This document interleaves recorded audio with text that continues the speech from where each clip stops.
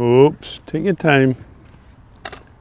Training sessions are harder now for Kadeena Cox. She's long been familiar with the aches and pains of trying to be the best athlete she could. What she's now getting used to is the added pain caused by multiple sclerosis, a disease that damages the nervous system and affects muscle control. I think I get used to it. Like, at first it was pretty painful, but like the pain is not as bad now, but I'm not sure if that's the tablets or if I got used to it. And each time I do something, I kind of know what the reaction is. So once I've had the reaction once, kind of just crack on with it. My British University medals, got them in the Olympic Stadium in 2012. Her medal collection at home in Chapeltown is a reminder of the promise Kadeena showed as a young sprinter when she became Northern Counties champion.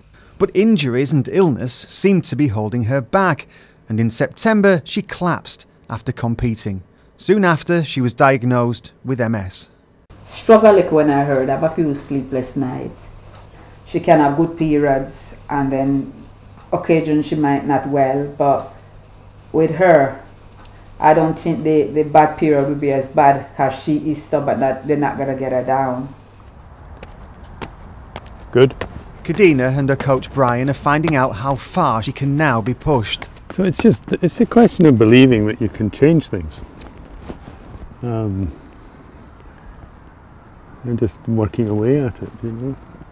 What she's got in her favour is a fantastic degree of optimism, and she's feisty. One of Kadeena's symptoms is severe stiffness down her right-hand side. You're okay. Is that you? Is that the way you are now? Yeah. Brian's coached disabled athletes in the past, and the way forward may be Paralympics. It's not a bad thing, as long as I can still move forward in athletics and kind of be there as a role model to other people. I'm happy and I'm doing what I love, so that's all that counts, I guess. I just have to try not to worry, but I know whatever she put her mind to, she will achieve it, and she will do it regardless how hard it would be. You know, I'm quite proud of her. Thanks. Ian Bucknell, BBC Look North, Leeds.